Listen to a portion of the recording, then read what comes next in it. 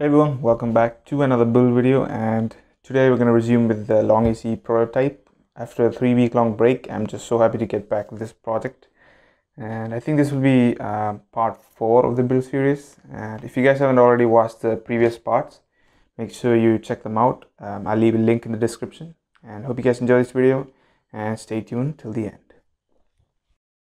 So first things first, I've got some new plans printed out in A4 sheets that I'm going to join together, cut them, then stick them on corosheet, draw the outlines and cut all the individual parts, and voila. So we're going to start with the engine cover. Took me a little while to get this part designed well, and we're going to prep the part by doing some score cuts on the edges and also cutting the lower surface of the edges and pulling the material out to get that clean surface. And we're going to repeat that to all the marked edges.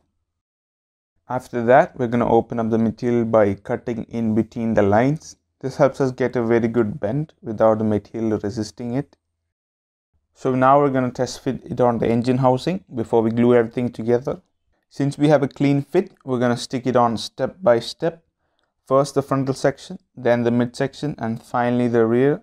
I'm doing it this way as I haven't glued on a former. That's the thing that gives shape to the skin. Here I'm using the ruler just to get uniform shape. And it looks beautiful.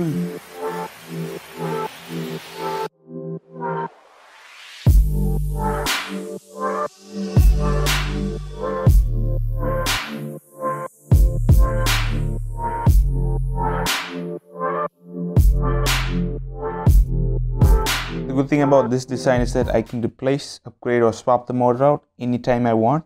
This not only saves money but also time. On to the next part. We've got some fresh plans out of the printer. These are the parts for the canards.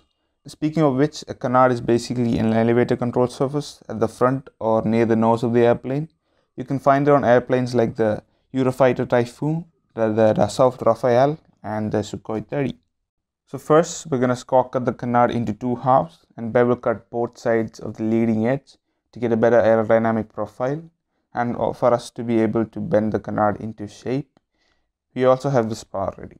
So this is the aerofoil shape for the canard. I went with a symmetrical aerofoil just so it doesn't produce too much lift near the nose. So to draw that onto the nose section, we're going to have to attach the nose as the canard is in between the nose and the fuselage. For proper alignment, I'm going to draw some reference axes.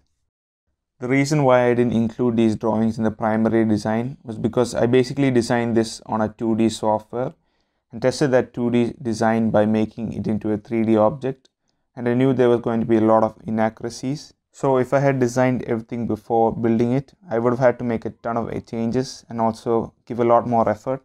Take for example the nose. This one is just longer than the initial design. So if I had already designed the canard assembly, I would have had to make more adjustments for the new nose, which is just too much effort and time lost. So I'm just allowing the design to evolve over time.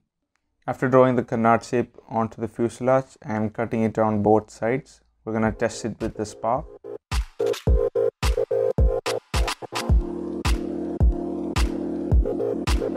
And you can see that it's not straight and it's very floppy. It's because the spar is very weak. But rather than redesign the spar, I'm just going to make a single piece canard. So that means the canard which we just made are useless. So the same goes with the swept canard. Later I made new plans for both type of canards, prepped them, drew them on corosheet and cut them out.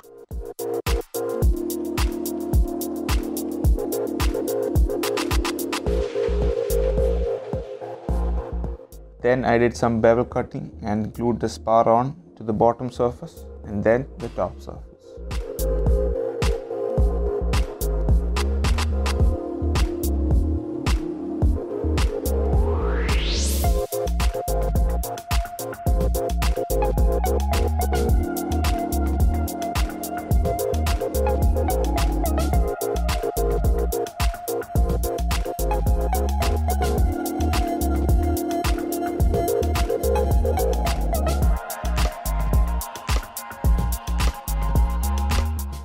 But before we fit it into the nose, don't forget to subscribe for more videos like this.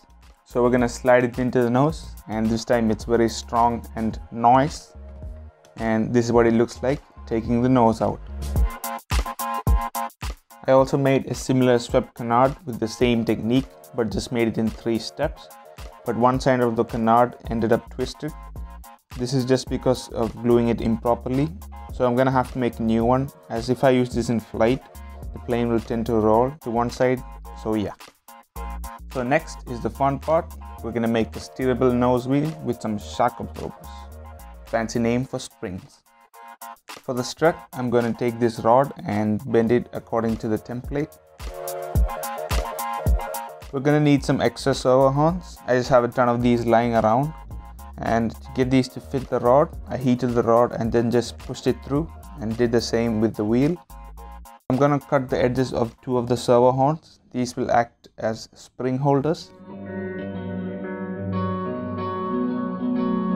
So the basic idea is to place a plate, or in this case a PCB, that attaches the suspension mechanism to the front fuselage section, while these spring holders prevent the spring from moving about and the rod from sliding out of the plate.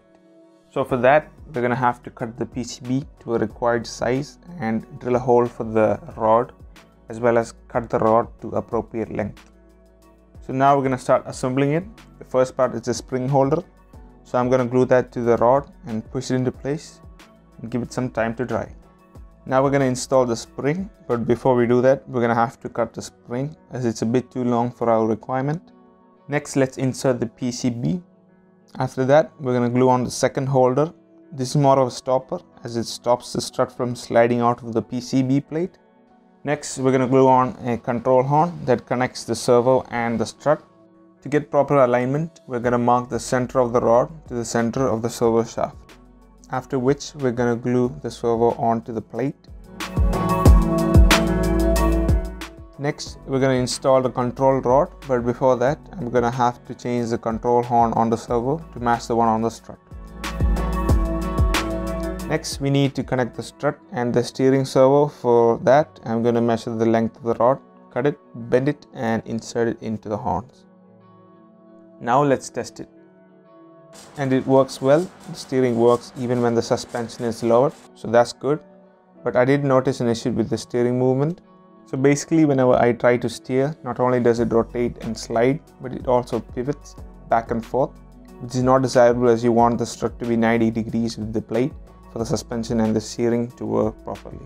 So I took it apart, cut out a top plate and cut some foam board pieces to support the plate and glued them on.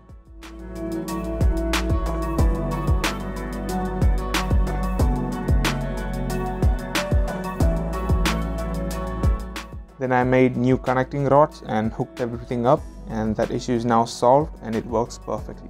So now we're going to glue it on the fuselage and install the wheel. So now let's hook everything up and test it, and both steering and the suspension work perfectly. And make a slot for the nose, after which we're going to insert the nose, and voila!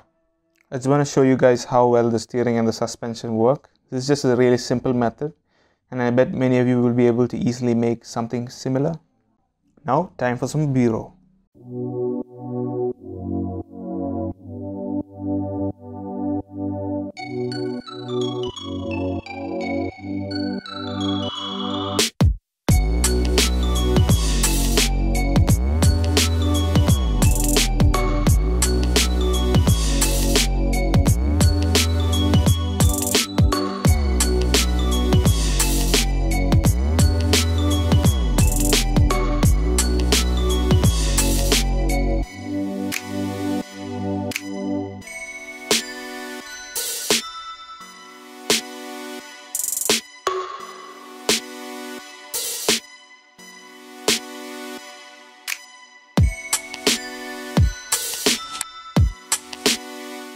So that's it for this week. Hope you guys enjoyed it. Hope this was educational as well as interesting, and if so, don't forget to subscribe and leave a like and comment if you have any questions. Thank you guys for watching, and until next time, bye bye.